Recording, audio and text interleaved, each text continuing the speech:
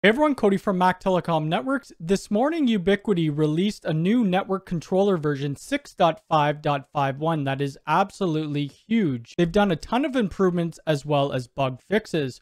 We're going to go through some of those improvements as well as some of the fixes, and I'll show you how to upgrade on your UDM Pro through an SSH command line. If you're new here, please hit the subscribe button. Make sure to hit the bell icon. If you'd like to hire me for network consulting, visit www.mactelecomnetworks.com. You'd find us on Instagram at Mac Telecom Networks, and we have a Discord server, and I'll put a link in the description below. Like always, if you don't want to watch me reading the list of improvements and bug fixes, I will put the link in the description for this update. The first thing we're going to do, we're going to upgrade the Unifi network controller to 6.5.51. If we scroll down on this update, we could see in the comments that somebody has posted the script that we need to run. So right here, you can see we need to go into the Unifi OS shell and then copy and paste this. In saying this, you should always do your research to make sure there's not bugs in the firmware version. This is the first time I'm going to be running this, and I haven't tested it at all. So what we're going to need to do, we need to go to our UDM Pro and then go to Advanced. Under Advanced, we need to check on the toggle switch for SSH. And then we need to create an SSH password. And once the password's put in, press Confirm. Now the password's in, we need to point to the IP of our UDM Pro. So mine's 192.168.10.1, and we'll press Open. We're going to log in as root, and then the password will be the password that we set. Now we're into the Unifi Dream Machine, and we need to type in Unifi-OS shell. And this brings us into the Unifi OS shell. Now we'll go back to the post, and we'll copy and paste this in. I'll right click to paste, and then we'll press enter. And this is going to take its time doing the update, so let's look over some of the changes. Okay, I'm going to read off some of the improvements. So the first one, we add an icon for VPN clients in the client page. Then it adds a new traffic inspector page, and then it adds traffic rules. So this requires UDM 1.1 firmware or newer. And then we have the ability to lock a client to a specific AP. This is huge. I have tons of clients asking me if they could lock their phone or their elliptical to a specific AP.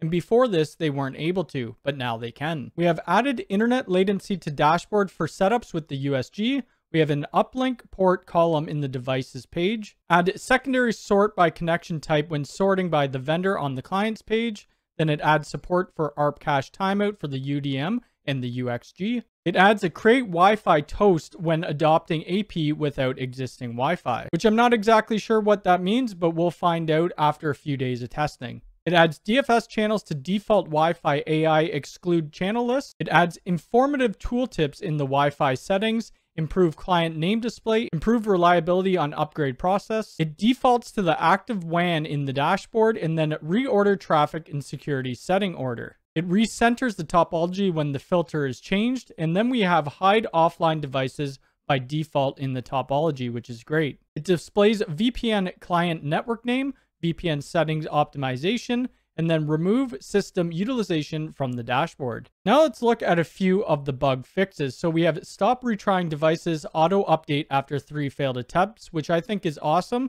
I've had devices where they just keep failing adoption and I could never unmanage them from my Unifi controller. It fixes the device scaling issue in a topology on Safari browser. Fix unable to remove an administrator from sites. Fix the ULTE Pro adoption model network selection. Fix the user interface crash in the hotspot form.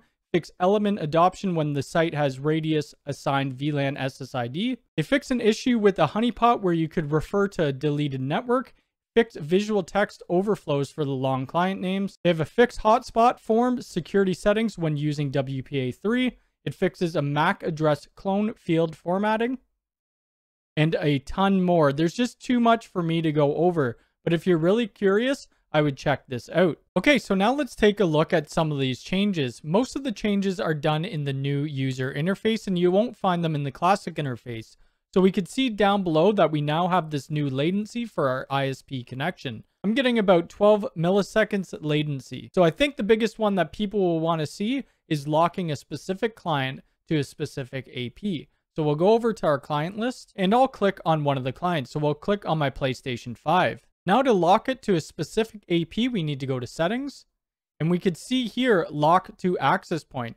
there's an eye circle and it says configure your device to only use a specific access point.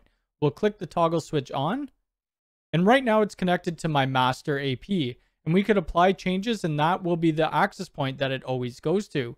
If we wanted to go to a different AP, we could select different access point.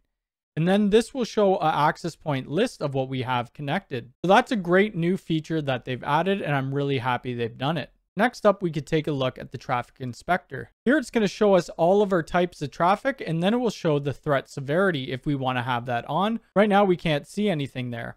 We also have a transfer size that we could turn on or off. We could set it between 1 megabit and 1 gigabit. We could also see traffic during specific dates and times. So at 1 p.m., 7 a.m., 6 a.m., 5 a.m., so on and so forth. If we click on the plus button, it will show us the services that we're running during that specific time. Also, I'm not too sure if this is new or not. I usually never look at the new user interface, but I think I might start as they've added quite a bit. We could see Wi-Fi channel interference. So it's showing us our 2.4 and our 5 gigahertz, and it's showing us the different channels that are being utilized. And if we go over top of one of these channels, we could see which SSID is using this, and that would be one of my neighbors. Another really awesome addition is the traffic rules and routes. So we could see under rules, set parameters for how your network is used. You can specify which domain, port, and application can be accessed, how often, and even limit the bandwidth dedicated to specific traffic types. We have action where we could permit or prohibit specific network traffic. We have matching, so we could select the application domains or port that this rule will apply to. We have the device, so we could select a client out of our device list. And speed limit and schedule, that's coming soon. So we could show an example. So the example, if you would like to block network on John's iPhone every day between 9 a.m. and 12 p.m. every day, and you would create the following rule. Action block, matching Netflix, device John's iPhone, and then the schedule. So let's go ahead and create a rule. So we'll create new rule. The description will be block Facebook. Our action will be to block, and the target will be an app. The app that we're looking for is Facebook. If we want to do multiple different apps, we could select more than one. And then we want to select the device. My computer is on 192.168.10.58. For some reason, it doesn't allow you to sort by IP, but we'll scroll down and then we'll find it. And here we go. We could see my desktop at 192.168.10.58. We'll click that.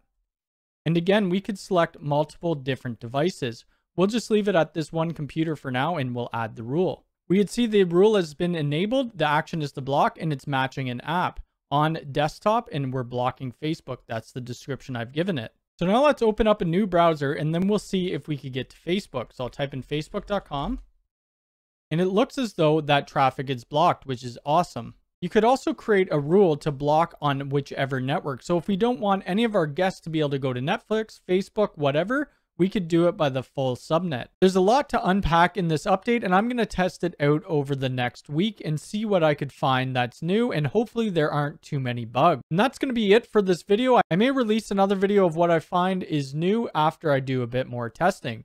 If you like this video, hit the thumbs up button. If you're new here, please subscribe and hit the bell icon. All right, thanks.